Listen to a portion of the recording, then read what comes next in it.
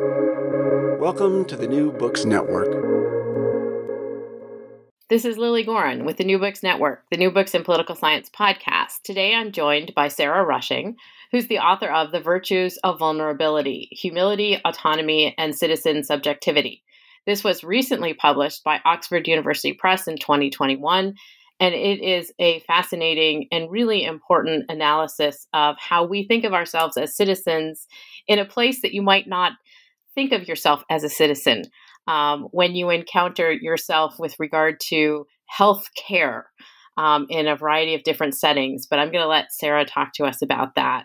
I'd like to welcome Sara Rushing to the podcast and ask her to tell us a little bit about this project and how she came to it.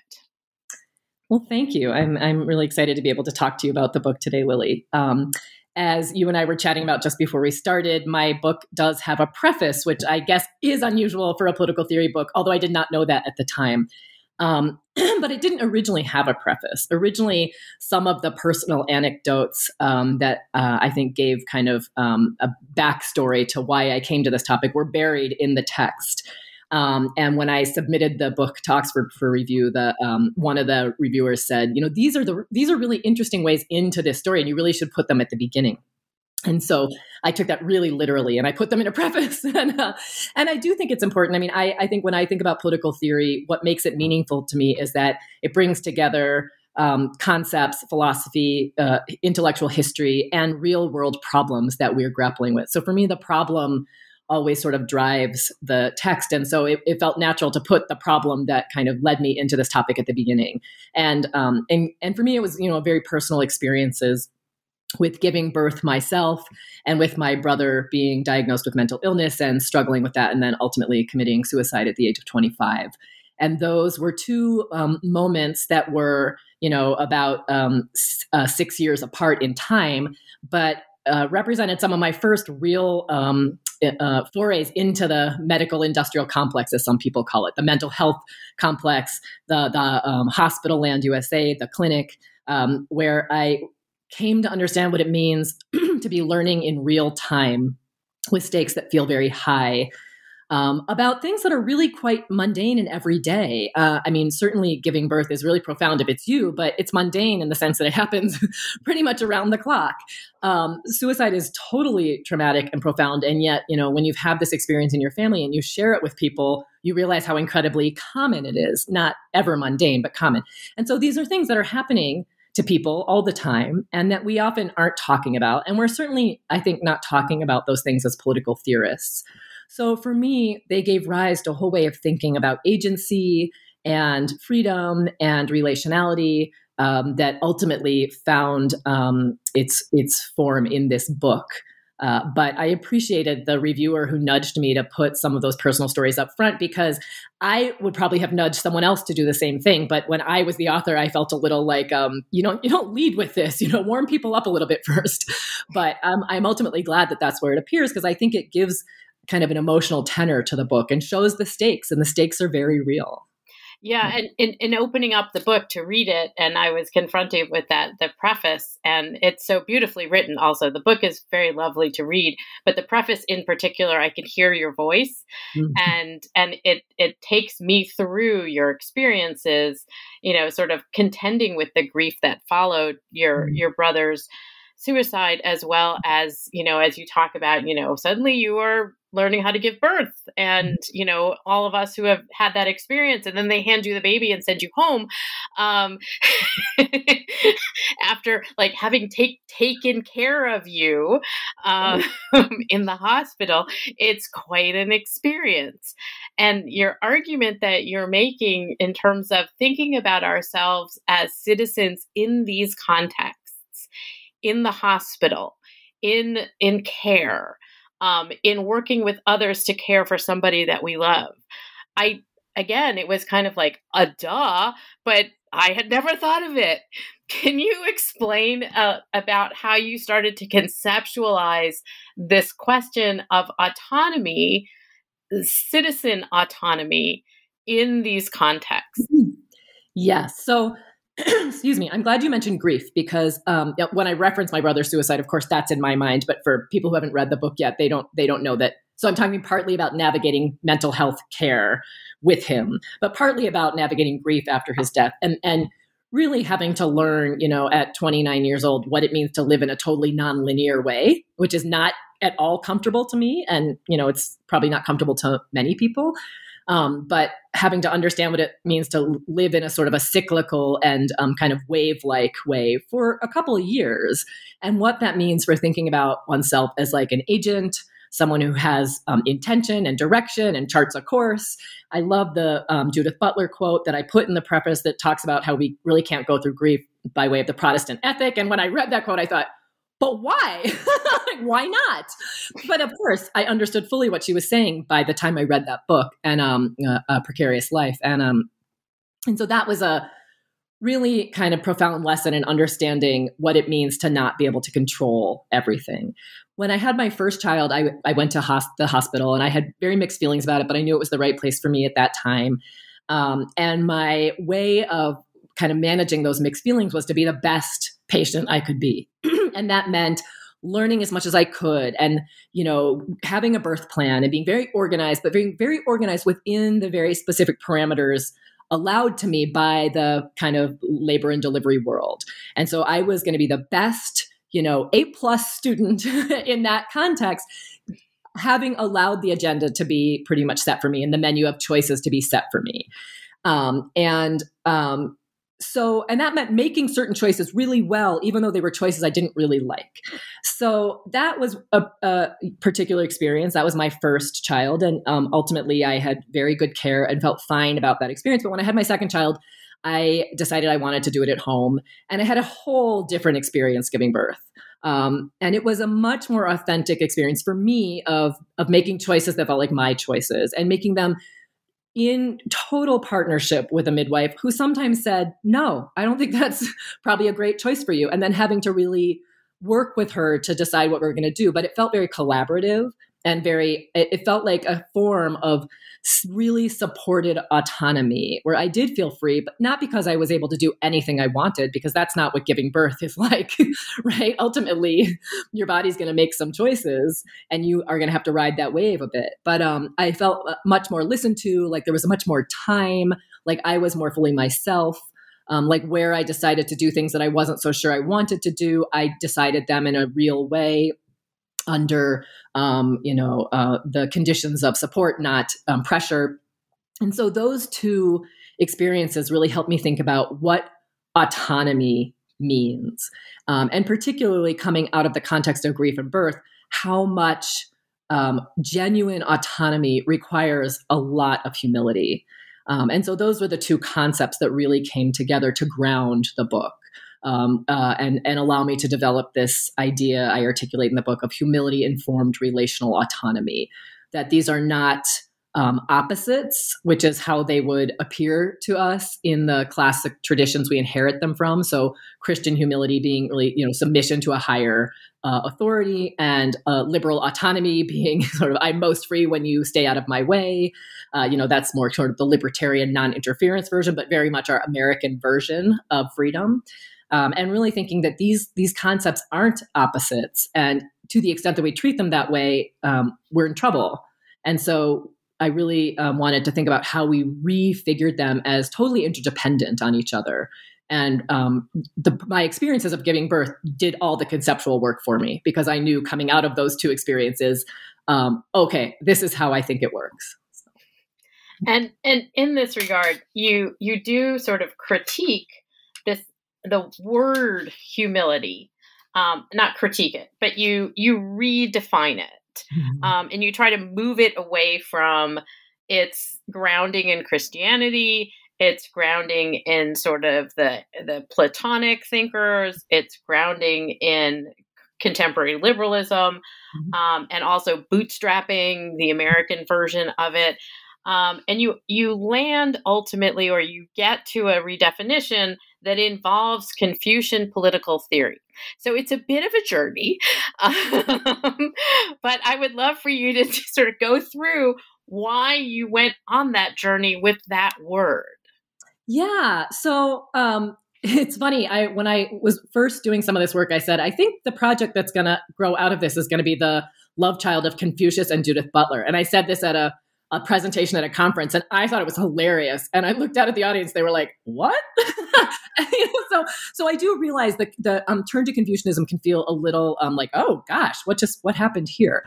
And so some of the answer to that question is happenstance. That I happened to do a National Endowment for the Humanities summer seminar when I was at the very earliest stages of what I didn't even know yet was this project. And the seminar was on virtue ethics and Confucianism. And my reasons for doing that were largely wanting to spend the summer in Connecticut near my partner's family. So when we had a 1-year-old baby, but also it ended up being this incredibly just luxurious intellectual experience. I mean, 6 weeks with a room full of philosophers and brilliant teachers, learning, virtue ethics, which I knew from being a political theorist to a certain extent, but learning it through the lens of Confucian political theory was just incredible. But what I really came to see was that in Confucianism, which is very practice-based, right? You cultivate these internal dispositions by doing certain actions in the right way at the right time, sort of very similar to the lesson that Aristotle teaches us in the Nicomachean Ethics. But the practices I saw as all being grounded in a certain kind of humility. And there's not actually a word for humility in the Analects in classical Chinese, which I don't speak, but I take the people who help me with translations at their word. But when I presented on this to a bunch of Confucian scholars that I thought, humility was the root of these other dispositions, they were actually kind of persuaded, even though they didn't start out that way. So I thought, oh, okay, that's great. So I'm not ultimately a scholar of Confucian thought, but it made me really think, okay, there's a way to think about humility that does kind of extract it from what I think is sort of a problematic history for not so much, contemporary life. I think, the classical Christian conception of humility is perfectly fine for contemporary Christian life, but it doesn't fit very well with contemporary democratic life. And so I wanted to figure out how to come up with a conception of humility or kind of extract from a classical conception something that helps us think about ourselves as contemporary citizens in terms of how we practice being with others in a way that is ultimately productive and doesn't require that we have, deep empathy with or love for each other, right? It kind of comes to bear in the absence of that sometimes, and is all the more important because of that. So that's where I got the conception of humility. But it really helped me think about what it means to be a citizen. And as you mentioned, I explore that question in the context of healthcare. Because I believe that within the clinic, we do cultivate a lot of traits that have direct relationship to what it means to be a citizen, processing information, working with others, making decisions for ourselves, making collectively self-determined decisions. So I see healthcare as what I call in the book sort of a citizenship training ground of sorts. But I also want to argue that this set of traits, humility-informed relational autonomy, has huge bearing in the broader world as we are more kind of traditional kinds of citizens in the democratic polity, because we really can't swoop in and impose our will on the world, no matter how much we want to. When we work in public together with others, we have to be humble about it. We have to have a certain aspiration to freedom. And we also have to realize that it's pretty fragile and we might not achieve it some of the time. And that we can't just sort of like walk away for the most part. We got to keep working together in some form. And I think that's a incredibly thorny problem we're dealing with today. I mean, and we are right now talking about the fragility of democracy in the United States. There's a letter that's been making the rounds this week from 100 political scientists about the fragility of our democracy. And so you're entering a conversation that's, sort of ongoing, obviously. But one of the things that you talk about that I found really interesting, and I also sort of heard echoes of it in a colleague of ours, Sonali's work on the jury, is like, here is a space where, as you say, it's sort of a citizenship training ground, and one that we're inevitably probably going to encounter because we go to a doctor or we have a baby or, a loved one is passing away, or, whatever the situation is, we are going to find ourselves in the clinic setting. And so you sort of talk about how this is a place where as somebody entering into that who has a problem that needs solving, like we would ask a representative, solve this problem for us. How do we understand our citizenship there, and why is it also problematic in the clinic? Yes. Particularly? Yeah. Well, I think I think most of us don't go into the clinic thinking of it as a site for citizenship training. But I think that's because we believe the clinic is a place of sort of interpersonal relations rooted in care for the patient and the patient's desires for their own care. And I do think that's a part of what happens in the clinic, but I don't actually think it's the majority of what happens in the clinic. And so part of my goal in this book was to really draw out for people who maybe haven't ventured into that terrain yet, just all the things that go into determining how we're cared for, that have nothing to do with the body or the doctor-patient relationship. So, insurance, the hospital board, medical protocols, the basic 24-hour day that informs how shifts work, right? All these things that go into our care that don't have anything to do with what the patient wants. So that's not to say that it's a big charade, but I do see our contemporary clinic being really saturated with what I call in the book, this discourse of choice and control, right? That if you're allowed to make a choice, that is your route to having control. And I just think that is a really false promise, and it kind of brackets so many of these dimensions of our care that it's, I think, very important to understand. And if we do understand all the things that go into this medical insurance legal policy complex that is the clinic, then I think we're likely to think about how we make choices differently, ask different questions, know what choices we will and will not make, learn to sort of say what happens if we don't do anything, what are the benefits, what are the risks, right? That basic kind of decision procedure that I learned to go through in my childbirth training. And then, of course, when I was giving birth and my doctor was recommending a certain procedure, and I was like, great, do it. And my husband said, well, what are the risks and what are the benefits? And I was like, shut up. So, sometimes you learn all this stuff and it goes right out the window. But I just think that there is so much about agency and intention and support and the conditions under which we have genuine agency that is front and center in the clinic. And if we don't go in having some sense of that, we're really going in blind. And so you talk about this question of choice and control, which I think is really sort of as you note, the kind of mirror on the humility and autonomy sort of discussion. But that choice and control also is coming out of neoliberalism. And that you have underpinning your analysis the problem of neoliberalism. And your analysis is, there's three focus points in the book. The birth experience and what happens in the birth experience, the death experience, and also the illness experience, but specifically for veterans in the United States with PTSD.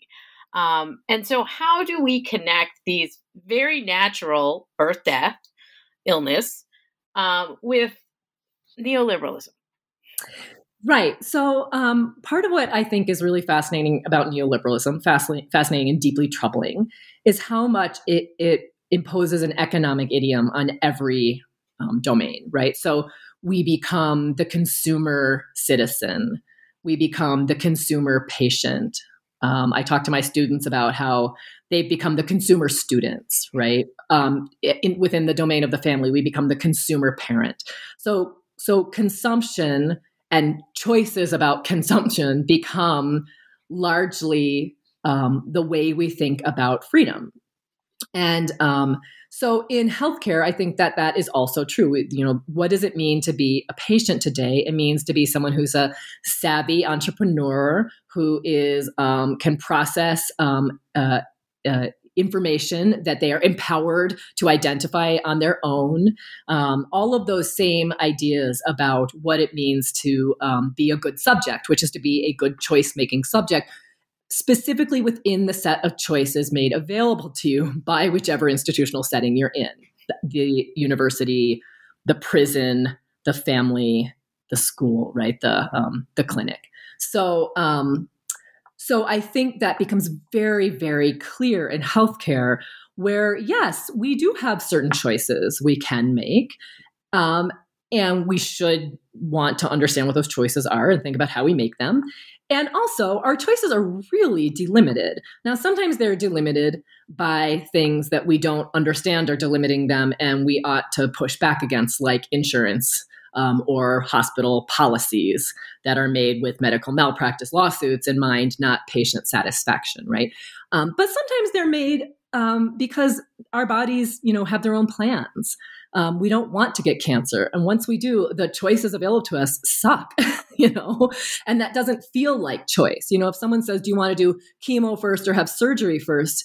Make a choice. You think that's not a choice, right? So, but that discourse is just pervasive. I think maybe more so than other institutions we might look to. And that is the reflection, I think, of kind of the neoliberal logic today as it's pervaded the clinic. That if people have a choice, then they have been able to be free and have control. And so we're sold this bill of goods. And the thing that really fascinates me and kind of, again, was the emotional experience that motivated me to take up this question was how often we are very good at that. We're A+ choice makers. And then we go home and we think, oh my gosh, what just happened? I don't see anything that happened there as an authentic reflection of me and what I wanted. I kept getting told it was all about what I wanted, and then I picked some things, and now here I am, and I don't know what happened.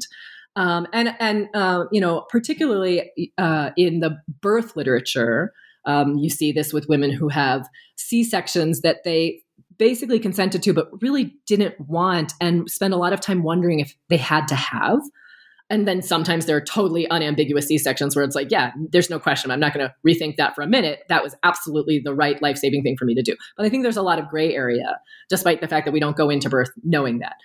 In death, I think a lot of people really consent to intensive care up to the very end and then think, why did we do that? We said we weren't going to do that.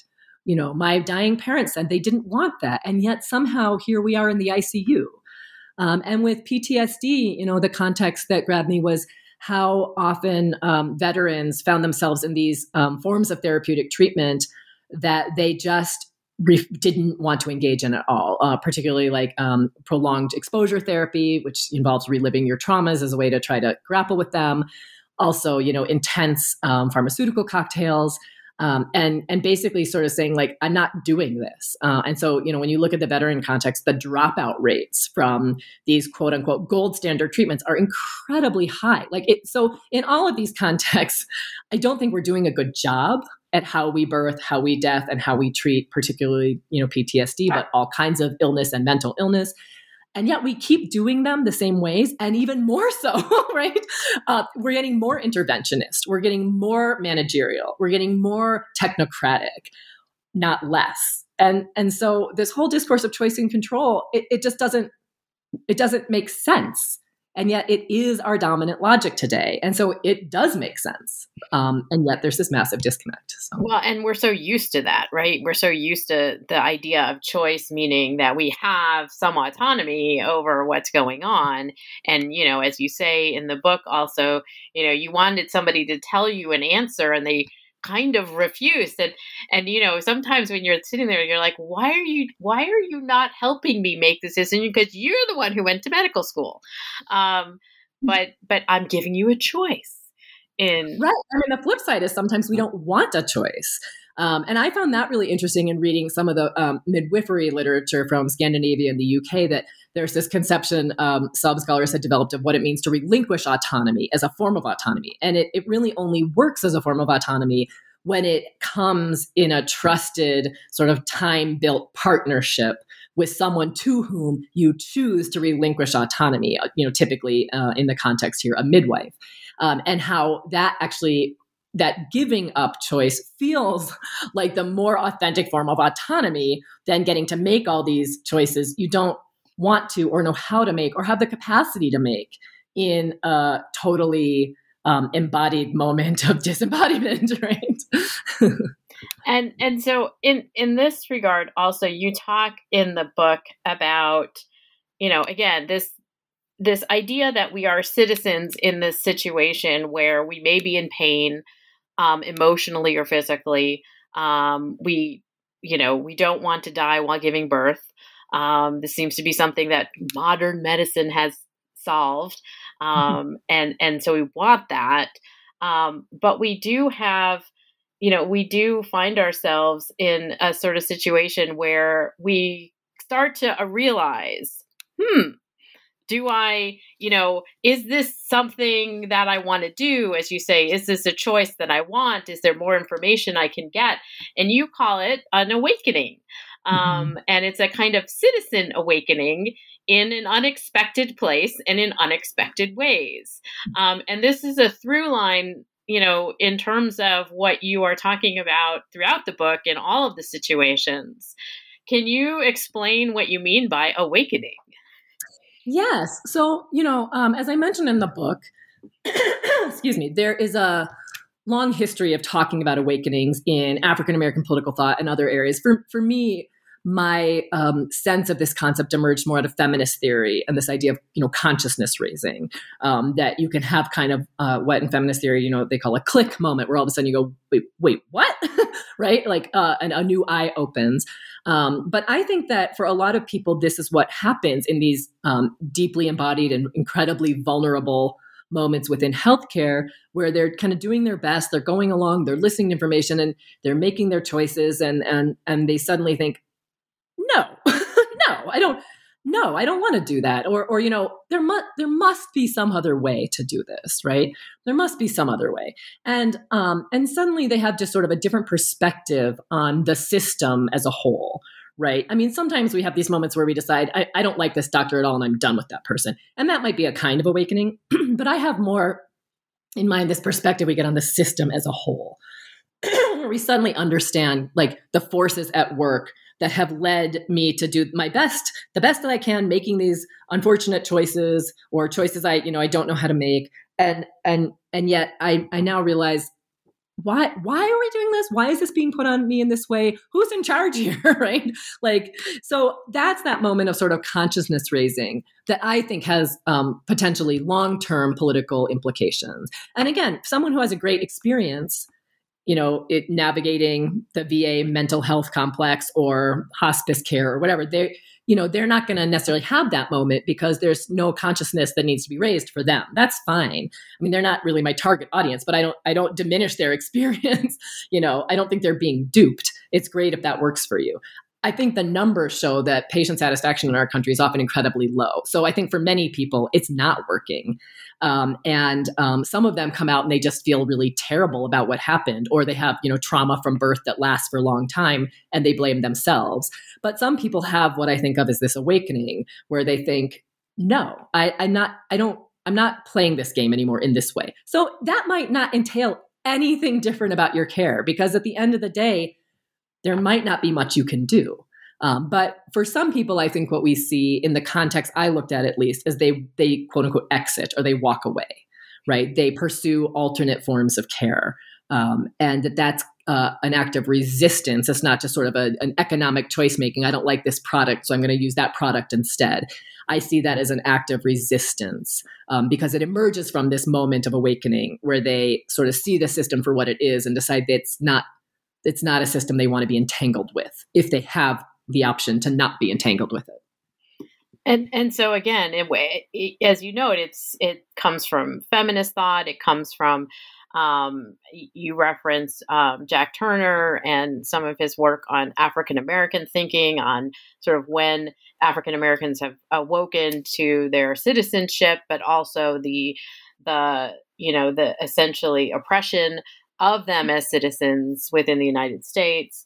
And the exiting is also really a market term, in terms of like, we exit the market and do something else. I'm not going to buy a Subaru. I'm going to buy a Honda. I'm exiting the Subaru market. And how does this take place, and still, how are we able to, again, remain healthy? Yeah. So part of what I look at in the final chapter of the book, and it's something I'm now grappling with for sort of a subsequent project as I try to think about our current moment, anti-vaccine activists and anti-mask activists, right? People who are sort of refusing to participate or, quote, opting out of these public healthcare regimens.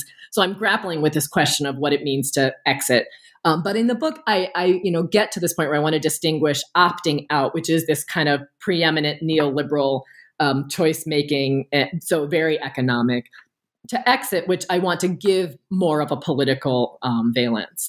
And I think there are other scholars who I reference in the conclusion, Janet Kirkpatrick and Mark Warren, among others, who are sort of looking at how exit is not just an economic act, but is a political act when it isn't just choosing between two, equally viable products. It's not just Coke versus Pepsi. I like this one better, right? I refuse to drink Pepsi, right? Well, who cares? Whatever, But when it comes from a place of resistance to systemic dynamics, so sometimes that gets communicated back to the system. Sometimes it doesn't.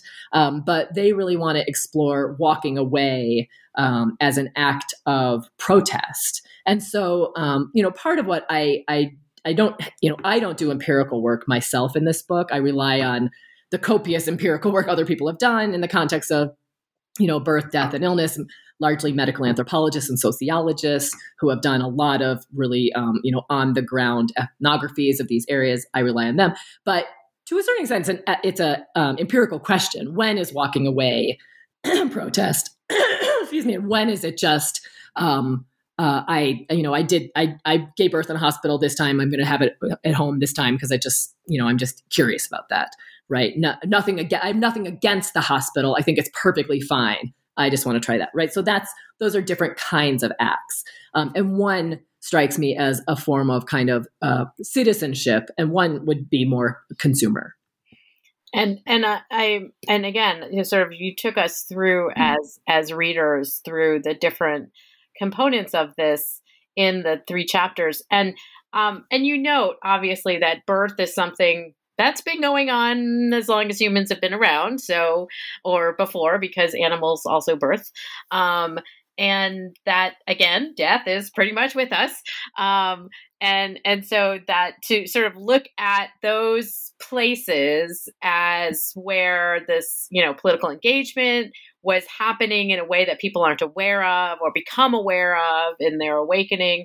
But the third example, the third case study, I found really intriguing, that you looked at veterans in the United States specifically, and their relationship with the VA, which is a public health institution, and their experiences around post-traumatic stress disorder treatment. And that it's thorny in so many ways, but you also talk about it as an anxiety area, because of, disabilities that are seen and unseen, and injuries that are seen and unseen, and the wounded warrior mantra that we have. Can you explain how you came to this case study as the third? It's fascinating and really important to think about, but I just wanted to know how you got there. Yeah, well, I knew I wanted to do some form of illness, and I decided I wanted to do mental illness because I wanted to make a pitch for mental illness being illness, right? Which I think we know it is, but it often gets sort of invisibilized because, as you mentioned, we tend to treat it as unseen, even though, if you know mentally ill people, it can be very seen and they want to be seen. But I think it's funny that you asked me, how did I come to the veteranship? I mean, part of it was like, I live in Montana. I know a lot of veterans who go to my university, students. We were very active in recruiting veterans. And I'm also, deeply hopeful we don't produce a lot more veterans because we're doing such a bad job with the ones we have. And the more I sort of thought about mental illness and PTSD in particular, which is the thing that many of my veteran students struggle with, the more I wanted to think about, well, what happens when you take people who are already in some way public citizens, right? Their life is very public. They're very intricately linked to the state. Their injury is in a way on all of us. And yet we're totally negligent as a country, I think, in how we're addressing that. And they're navigating a healthcare system that's totally different. So, I mean, the VA is the only socialized medical system we have in the United States. And there's a kind of public discourse that says, oh, veterans hate the VA. Well, actually, veterans, for the most part, like VA care. They don't like the waits. And with PTSD, the waits have been prohibitively long and the treatment has been in flux, right? Dominant treatment regimens have changed over time and they can be hard to access and many veterans don't like what they entail. But in general, the VA is really interesting because the veterans who I consider through, a lot of the secondary literature I read who exit the VA to pursue what I sort of lump together as natural remedies. So yoga, wilderness immersion, and marijuana. They don't want to exit the VA as a whole. And some of them actually want to re-enlist and serve future tours. So their act of leaving for me had to be considered in kind of a different light.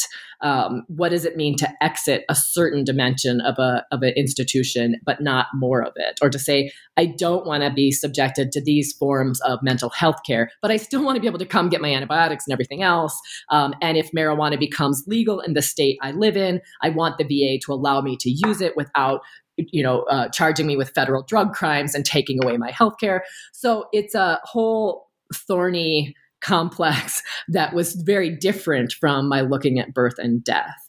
But yeah, there was no moment that brought me into that topic. I did at one point think we have a group in Montana called Warriors and Quiet Waters, and they use fishing as a way of bringing veterans to kind of a place of peace. Fishing is also a really accessible sport for people who are mobility challenged in terms of if you can't walk, you can sit in a boat and fish. And so it's this great organization. And I thought when I started, I'm going to do all sorts of interviews. And of course, I realized that was totally arrogant and probably kind of irresponsible because I'm not really trained to do qualitative interviews at this stage. I do hope I get that training and can do some interviews down the road. But I found a lot of great secondary literature talking about wilderness immersion. And so it was a local context for me and a problem that I don't have a personal connection to other than my students and my state. But I do think we all ought to see ourselves as having a personal connection to it because there are veterans. Right. They fought on our behalf. Mm-hmm. And yes. And you also bring into the discussion in that chapter more of a sort of conversation around health and masculinity.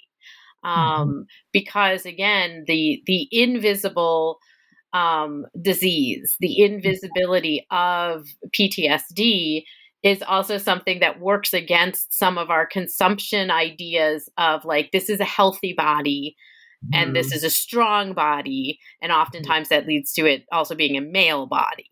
Right. Can you explain a little bit about unpacking some of that? Yeah. Well, I mean, it's so funny because when I tell people the title of my book, The Virtues of Vulnerability, often if I'm talking, I mean, this is so, gender stereotypical in a way, but it's nonetheless true. Often if I'm talking to a woman, I'm sort of describing the book, they're nodding. And I've talked to a couple men I know who are, roughly my age and they're, 40s who have kids. And they're looking at me like, I don't have any idea what you're talking about. Or one guy actually said to me, are there actually any virtues to being vulnerable? And I thought, yeah, I don't think your body has encountered this world yet. And maybe your mind hasn't either, or maybe you have deep anxiety about it and that's, its own thing. But I thought it was really interesting. And so the veterans context, I think, tackles some of that by taking these most sort of masculine of cultural archetypes and showing, what happens when you have to live through, physical decimation or mental decimation, and how much humility it takes to find your way back to a kind of autonomy in that context. But also what I want to say is how paradigmatic that is, right? So part of what I want to do in this book with all these chapters is say, yeah, maybe you're never going to give birth or haven't, or don't know anything about it. And maybe you haven't escorted someone through dying or, confronted your own mortality. And maybe you'll put that off for a long time and, engage with it only in a very brief and, superficial way. Who knows? But we are all vulnerable in these ways. These really aren't outliers. These are totally paradigmatic dimensions of what it means to be human. Nobody enlists to fight for their country to think that they're going to come back and have to travel this path for the rest of their life. And yet, overwhelmingly, it's happening. So I think, my goal was to show that vulnerability is constitutive of humanity. And that if we could get our heads around that, and really internalize that message, we would think about humility and autonomy differently, and we would think about citizenship differently, and we would think about life differently. I really, really appreciated the way that you talk about the fact that we are all generally disabled at some point or in some ways, and that this is a lot of the disability study that, sort of norming the straight white male body or straight white female body as able is actually an outlier. Right. And that if it's age, if it's, I'm sitting here with a cast on my foot because I had surgery. And so I'm currently, disabled in a way that I'm not usually, that the able body is a misnomer. Mm-hmm. And it's great if you get to enjoy it, and you should enjoy it thoroughly. You shouldn't posit as the norm and then sort of other everyone who doesn't reach that standard. But also, I look at my students, and again, primarily my male, white 21-year-old students who are, in the context of Montana, backcountry adventurers or downhill skiers. And, they are living their embodied life to their fullest, but they're also completely confident that A, they're entitled to that, and that B, it will last forever. And I think part of what I want to say is, oh man, enjoy it, but also recognize that it's a precarious achievement and it could be taken from any of us at any time. And that, could feel tragic in the moment, but also it's just a part of being human, right? We all, if we live a full life, fall in love and get our heart broken. And that's being human. That's how it goes, the good and the bad. And so I guess I really wanted to make a pitch for the fact that out of these moments of extreme vulnerability, some pretty amazing things can flow if you'll let them. But that's a real shift in consciousness, particularly in the context where, impenetrable masculinity is the ideal somehow we're all supposed to be achieving, white masculinity. Yeah. And that, if we can sort of allow ourselves to be open to vulnerability, that it's not scary. I mean, I think that's a lot of what you are sort of talking about, is that if we change our thinking, it's really not scary. It's something that we can flourish in, because we also do it collaboratively. We do it with others. We do it in community. We are doing it as citizens, which I found a really important teaching in the book. And I just wanted to ask you, because we've now lived through a pandemic, or at least hopefully many of us have lived through the pandemic, that in reading your book, obviously it went to press, sort of at the beginning of the pandemic, I'm assuming. But what is your thinking on our responses to the pandemic in context of your analysis?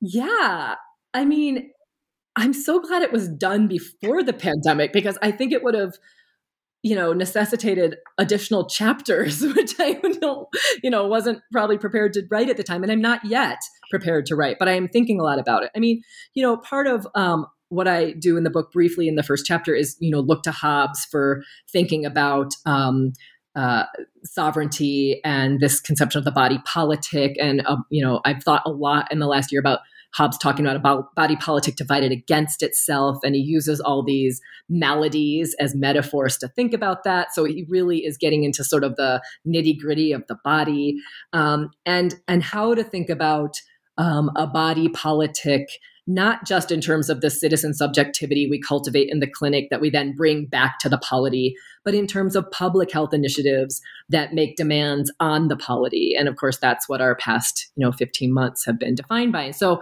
I do think that's a subsequent project for me to think about how the thinking I've done for this book either kind of is developed or can be developed in the context of the pandemic, or is challenged by the context of the pandemic and the kinds of relationality that I'm kind of calling for, but is so thoroughly breaking down, at least in public life today. So how do we think about the virtues of vulnerability when we have such deep polarization, where the idea that we would collaborate, be interdependent on each other, be totally, like, literally porous to each other, poses such a total threat to our lives, not just our psyche, not just our agendas, but our lives. So I think that's a subsequent project. And, I think one of the kind of conclusions I wanted to draw out of this book, to go back to the premise, is that if we undergo vulnerability in a certain way, we may engage with each other and think about our future and aspire together differently. In the book, in the preface, I talk about grief. And really, I think I had a moment where I thought, well, I can either shut this grief down and just go about my life, and it will probably give me a severe ulcer or cancer later, but okay, I'll deal with that later. Or I can just stop my life and let it wash over me and completely fall apart, and then come back together as whoever I am after that. And with a ton of support and love and help from friends and family, that's the path I traveled. And I'm really so much fuller a person after that endeavor. So my message is, there are virtues to vulnerability, and we can undergo these losses and this pain and these challenges and be better for it, be stronger for it. Having said that, I'm not sure I feel that way about our public life today. I'm not sure there's anything good that's going to come out of this long term that makes us stronger together and better for it. I'm not confident about that at all. So I don't know. It kind of maybe puts that question of the virtues of vulnerability into play. But it's a question I'm still interested in, and I hope to pursue it further in the context. That was my last question, of course, is what are you working on? And so is this the next project, or is that the project after the next project, or? Yeah, so this is the next project. And the way that I am able to sort of enter into it at this point is as a political theorist, firmly as a conceptual project that looks at this past year of the kind of uprising of anti-maskers and anti-vaxxers, and tries to think about those movements through the lens of the concept of health libertarianism. So taking this concept of libertarianism from political theory and looking at what happens when that political ideology is put to work in medical context. So, I think up until the last year and a half, we've tended to think about people who are anti-vaccine activists. And this isn't vaccine hesitancy, and it's not, we want more information or longer testing. I mean, there's all sorts of reasonable ways to quarrel with our, public health vaccine, schedule.